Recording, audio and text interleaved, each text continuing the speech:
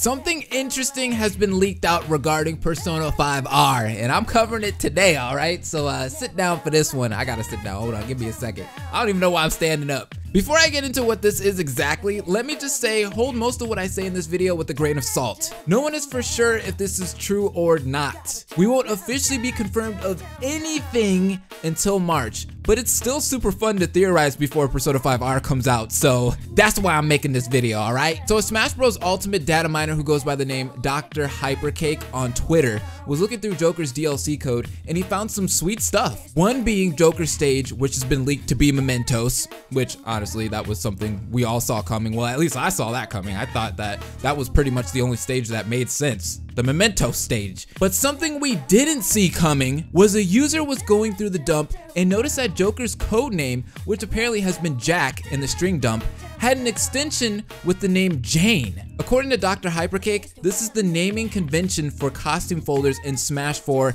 and Ultimate. Now, following Jane is something titled Pony Hair System Shape 2, which users are guessing means whatever this costume is for Joker could mean he'd have a ponytail? Let me go ahead and put that in simpler terms because saying extensions and stuff is just too complicated, all right? Let's break it down a little bit. Due to this code, people are basically saying Joker is going to have a female alternate costume and the name Jane is a female variant of the name Jack. But before we jump the gun and say female Joker for Smash, let's look into this a bit more. First off, the timing of Joker's release in Smash is perfect. Joker's Smash debut will be in April, which is right after Atlus's reveal of Persona 5R, which will be in the last week of March. This would be a great marketing tactic for Atlus and Smash Bros. Imagine them revealing a female Joker in March. The fan base will explode over the news and get super hyped about it. A female MC, that would be amazing. Then in April, when Joker gets put into Smash,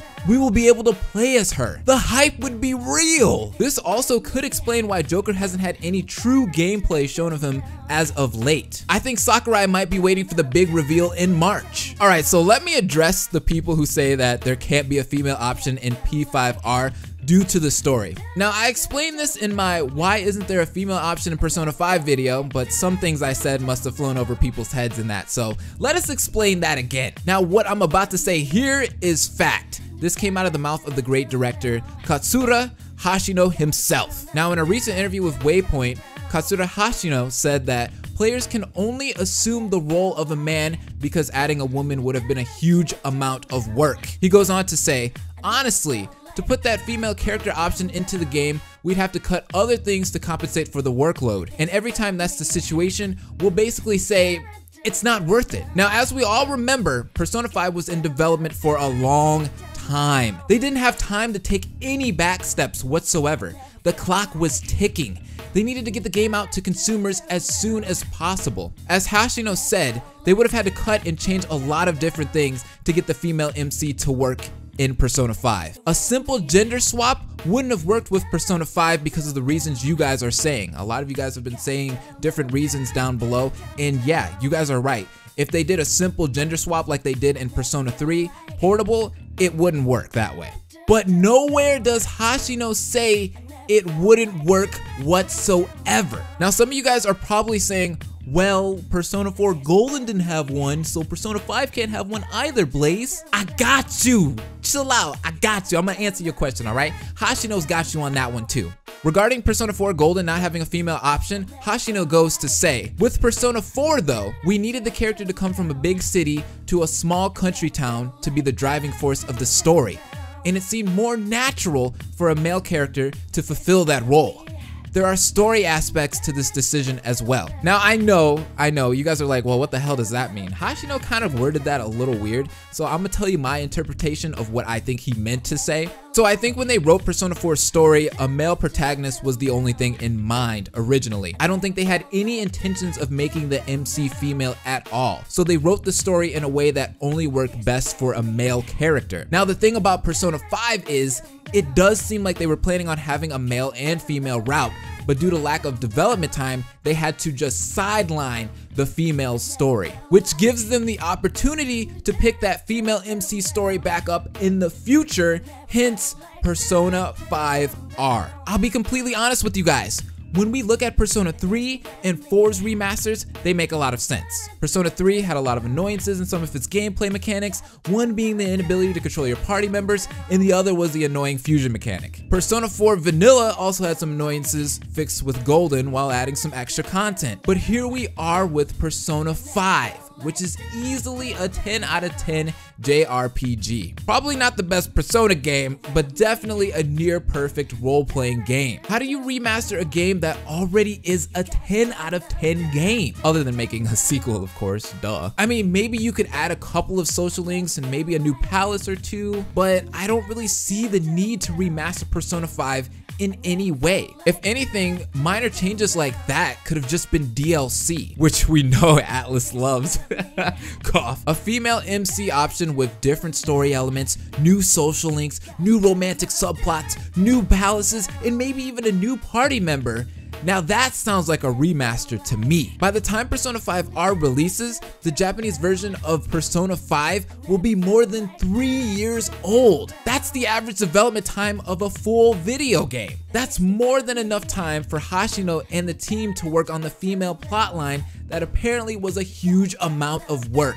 I'm going all in on this, guys. I really do think that there's a huge possibility of a female MC in Persona 5R. Woo! I gotta take a break on that one. I'm tired, y'all. I'm way too passionate about this game. Now, before we end this video, I wanted to talk about what the possibility of the R in Persona 5R could represent, because there's been a lot of speculation on that. There's been so many people saying so many different things. Racing, revolution, rebellion. There's been so many different things. Now, let me go ahead and tell you guys what I think it could be. If we look back at Persona 4 Golden, Golden makes sense in Persona 4's case because it represents an upgraded variant of the color yellow, which was originally used everywhere in Persona 4's art. So Golden only makes sense, right? Well, for Persona 5, the game's main color is red. Now, I tweeted the title that I think Persona 5R is gonna be, and a lot of you guys replied to it. Some people seem to agree, believe it or not. So what do I think the R in Persona 5R is? I think it is Ruby. No, not that Ruby. This Ruby.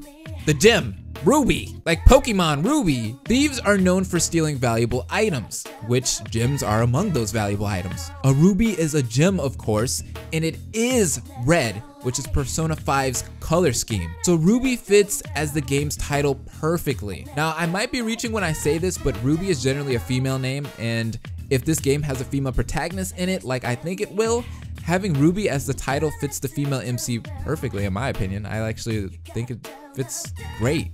I like it. I like how Ruby just kind of slides off the tongue. It sounds good. I hope this is true. All right, I'm done convincing you guys. I'm done with it. I said my piece about this situation. So tell me what you guys think in the comment section down below. Do you think a female MC is gonna happen? Also, what is Persona 5R? What do you guys think the title of Persona 5R is? What does that R represent? I'd like to hear that in the comment section down below.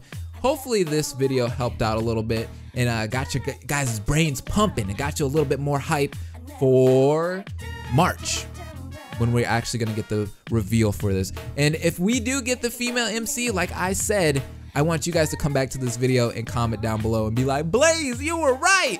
Or you could say, Blaze, you were wrong and you were a dumbass too. That's fine, it's cool. Anyways, don't forget to like, comment, and subscribe, and follow your boy on Twitter. It is at BlazianKid67. I'd really appreciate that. But anyways, have an amazing day. Deuces. Hope will never die. I never felt like down. I never felt like down. But they're still with me.